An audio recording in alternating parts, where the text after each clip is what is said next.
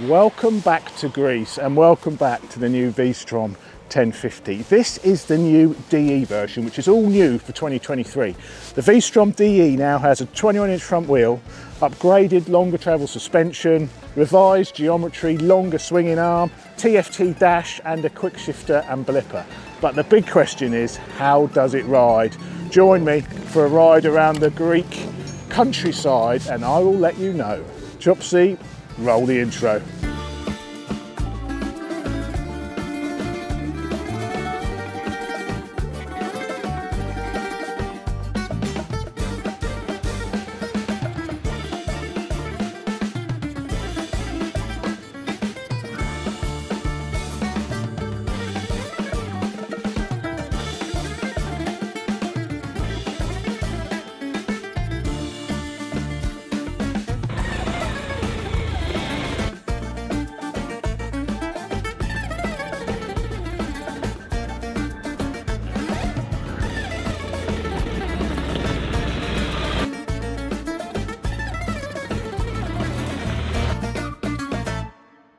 So we just had a bit of lunch. We've done the work on the non-DE version this morning, the road-based version.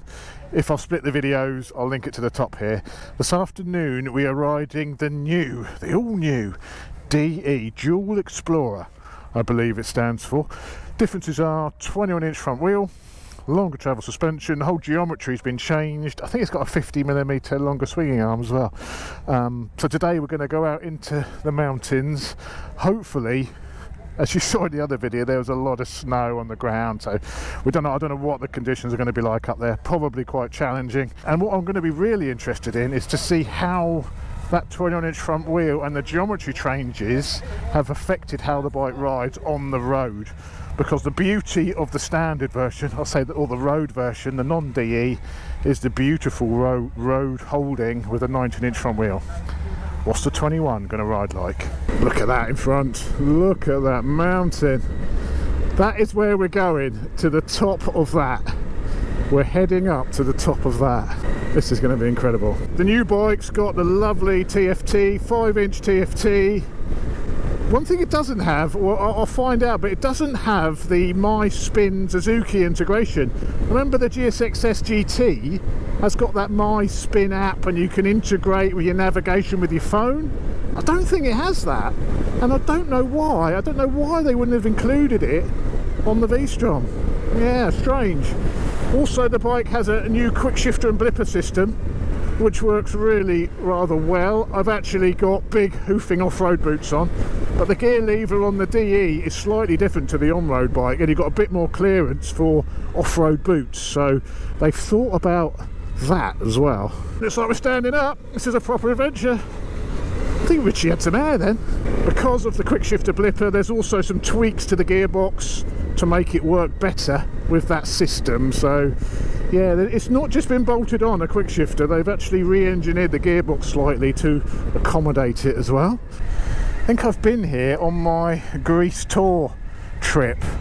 I'm sure we had lunch down here somewhere. Maybe that cafe, something like that. Is that a cafe? Yeah, I think, no, it's a furniture shop. The obvious comparisons now with this bike is, of course, the Africa Twin. Hey! And it feels a bit like an Africa Twin now. It's got that sort of feel to it. I mean, they've made quite a lot of changes to this version. They haven't just bolted on a 21 up front. You know, there's geometry changes, there's rake changes. As I said, the swinging arm is also 50mm longer to sort of keep the same feel from the bike with that bigger front wheel. And of course the suspension is also slightly longer travel, only by about, it's not a huge amount, you've got about another 10 centimetres of travel on the suspension on the DE over the non-DE. One thing which is a little bit irritating, and it's the same on the old Vstrom, the foot pegs are right where you want to put your feet down. So you're always hitting you've got to readjust where you want to put your feet. And if you're a little bit shorter, you know, you're losing a bit of height, you know, to touch the ground, because you can't have your legs directly in line with your arse because the foot pegs are in the way. Bit of gravel. Like I say, we haven't got any knobbly tyres on these, so, you know, it's not full on full-on knobble eyes. Hang on, I've got to adjust my camera now. I've just clipped it on something on the... Like I say, suspension travel is more than the road bike based bike, but it's not huge amounts of suspension travel on this. But actually, suspension feels very nice. I know this isn't much, this is just a little gravel, but it's a little bit rutted and whatnot. Cross camber. Second gear is quite nice for this sort of speed. Got the ABS off at the rear, still on at the front. Hey, skids and wheelies. Oh, the rear brake's been nicely adjusted for off-road boots as well. We'll leave it in second. As I've said before, there's plenty of drive. One of the most impressive things about this engine for a V-twin is you've got drive right from idle. I mean, right from idle I was going on it in second there. Just pulls. There's actually a bit of snow falling as well. Yeah, this is nice. I could get into this, you know. Oh yeah. Get it dirty.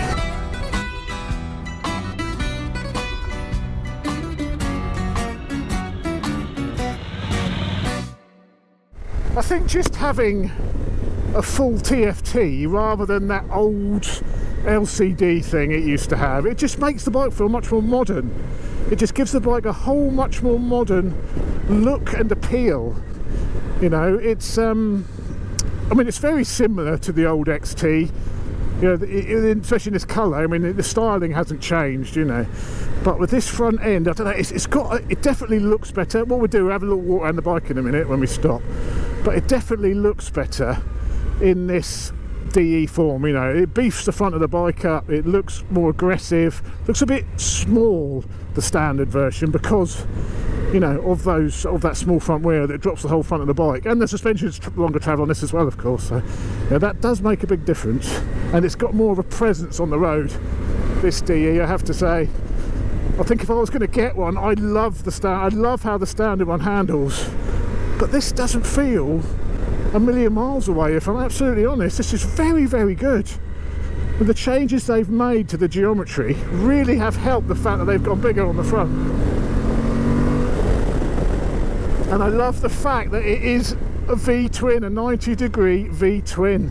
I love that. I mean, I don't mind a parallel twin, don't get me wrong, but a V-twin, I don't know, there's just something that seems a bit more proper about it, isn't there? I know they're a bit heavier and all of that stuff, but I do like a proper V-twin. Shows you how little traction there is on the rubber to the tarmac. I went to a wheelie on that straight. Spun up. And it just spun, yeah. What are you doing wheelies for? Christ, you hooligan. So there she is, looking nice and dirty now after that bit of a few puddles we've been through. But as you can see straight away, look how much bigger the bike looks than the standard. I say the standard version, I keep calling it the standard version. The non-DE, the road version, it does give it much more presence. The front mudguard is also completely different. It offers more protection to the front fork tubes. You know, this is much more beefed up, looks cooler as well. And crash bars also come as standard, as it does the aluminium bash plate as well. But yeah, it looks absolutely great, and I really like as well, I love the yellow, but I really like this blue and white as well. That's the same blue of my K8 GSXR. It's that early GSXR blue and the white. Looks absolutely fantastic in that, but I love the yellow. I don't know what I'd choose. I think I'd go for the yellow. One bad point with the DE is, as I mentioned, you know, you've not got any adjustable windscreen. Well, you have, but you need an Allen key to do it. But you know, I guess it's a smaller screen anyway. It's tinted as well, which is slightly different. Pannier mounting a standard, LED lights all round as well. You know, preload adjuster here, so you've got manual preload adjuster here. So let's give it a little bit more of that. Fatty spec. USB here, 12 volt charger under the seat. Let's have a look at it. There we go, proper 12 volt power outlet there. One thing I do find, all this sort of manoeuvring and turning, I think it definitely feels more weighty. Because of the 21, you've definitely got a bit more weight higher up on the bike, and slow speed is a bit more tricky than the road-based version. You know, it's unavoidable. you know, you get a taller bike, the weight's higher, it's going to feel a little bit more unstable when you're going very, very slowly, you know, under 5 miles an hour and manoeuvring the bike.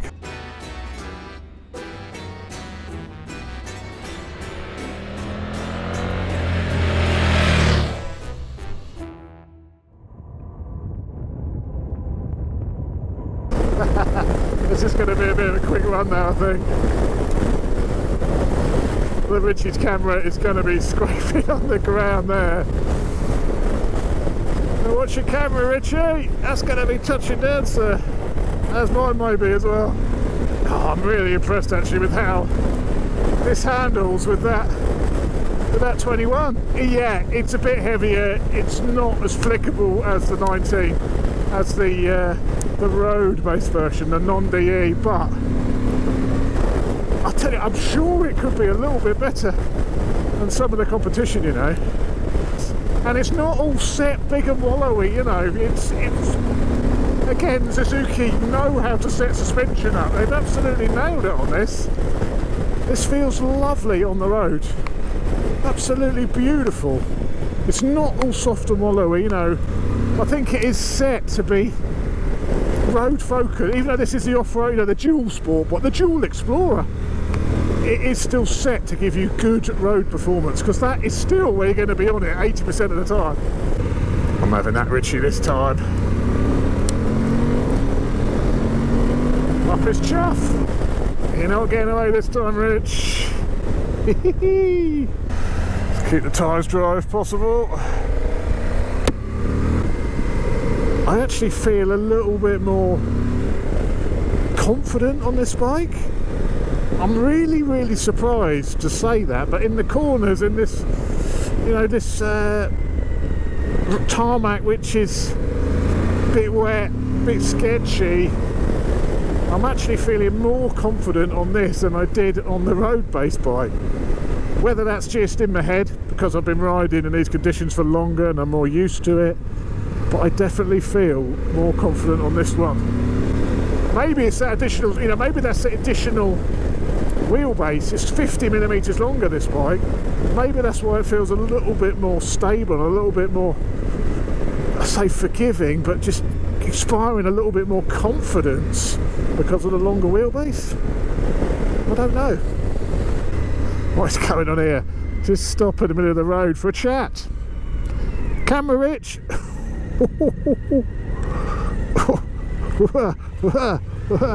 Nearly down the side of his car. I mean, the V-Strom used to be, you know, the sensible choice. It was a bloody good bike. The old V-Strom 1050 was a bloody good bike, but it was no frills, you know. It was basic, it was no frills, but it was a bloody good bike. Now they've added some frills to it. You know, it's got the add-ons, it's got the TFT, it's got the quick shifter blipper, it's got the full access IMU, it's got the 21-inch front wheel, which some people would have been missing, you know. And now it is just a bloody good, capable bike. Okay, the fit and finish may not be up there with the best in the class, but that's why this bike is only 14 with all the toys. Look at that, that is incredible. Kind of snow-top mountains over there as well. On the blipper, down to first. That gearing change as well is really good. Makes it much more punchy in the lower gears. Sort of driving out of these corners. Come on, Richie. Come on, Richie. Stop chucking stuff at me.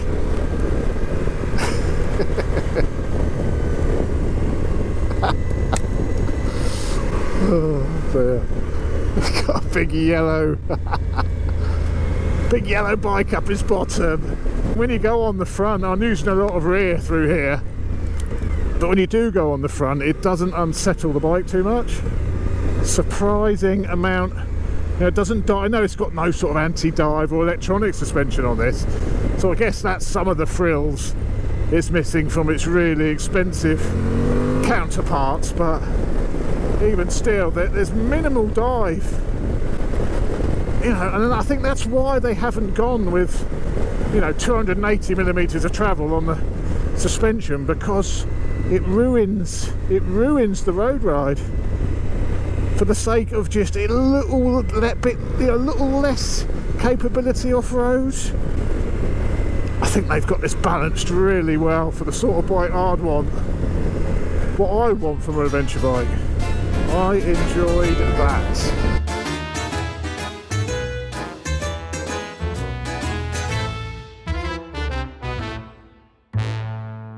It's going to take me 1 day and 11 hours to get home.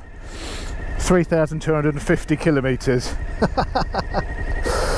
I'd love to do it. I'd love to just ride home from here now. Can you imagine? So we've got a couple of Ks on this dirt track now.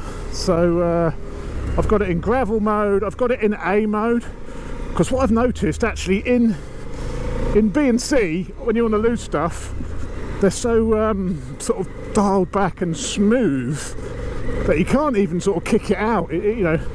So even though A is obviously much more aggressive, you can do that. Well, you can't so much in the B and C mode. I don't think it's got the off-road prowess of some of its competitors, but if you only want to do this sort of terrain, you know, a bit of gravel, you know, I mean, do you want to do more than this sort of thing on your big adventure bike, do you?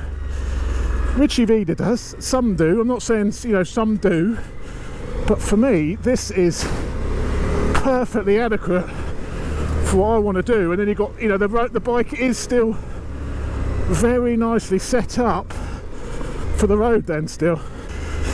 Oh yeah, so this is gravel mode, so it does let it spin up a little bit. But you know, keeping a safety net of sorts in place. Water, splash it through there. Give them something to clean tonight before the Italians turn up on this launch tomorrow. Back out, hey! Bit of that. Ooh. Hello. Power. Put the visor down. Yeehaw! Do watch out, because it is a sheer drop that side.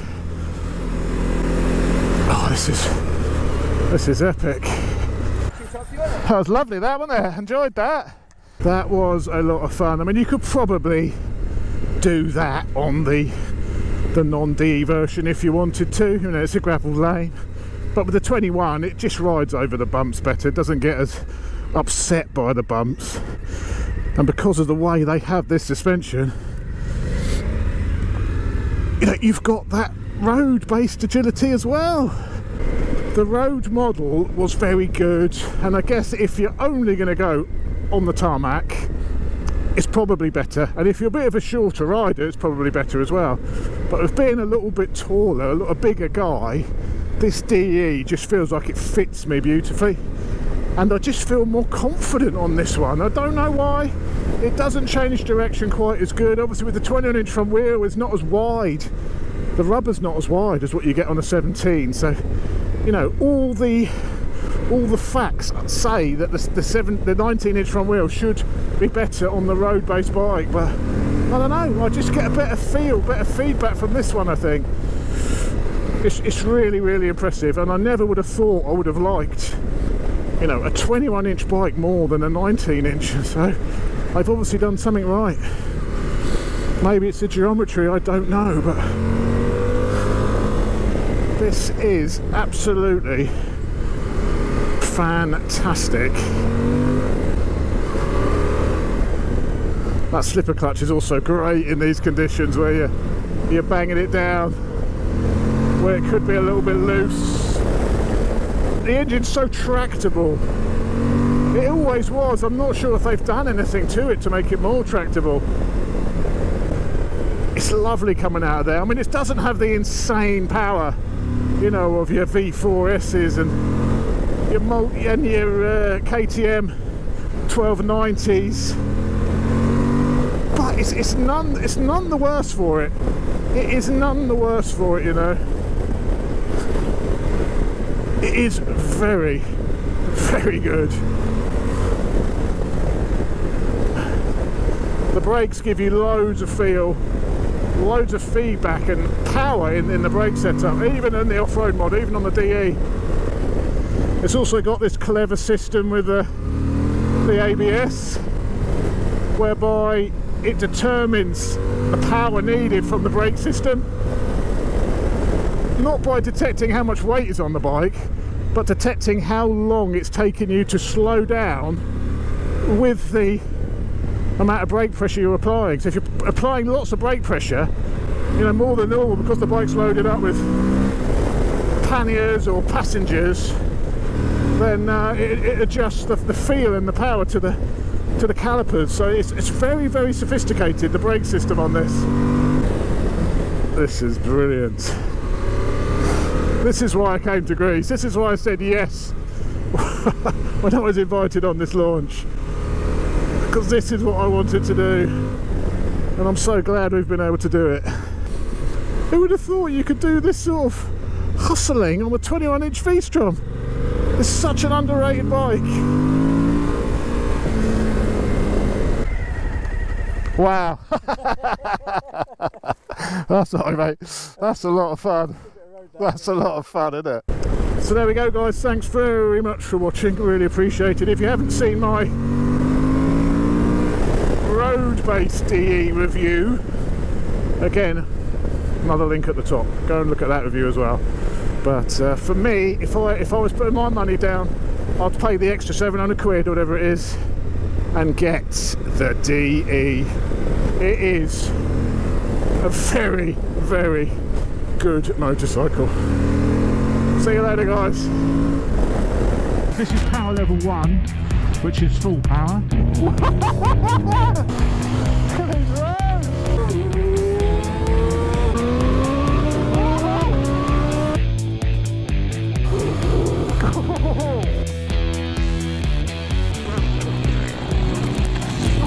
It's down, boy. I could do that all day. What have you done here? I told you I was scared back there. I've never dropped a bike before in my life. I've just dropped my H2. Oh! Backfire! That's it! That's it! Listen to this.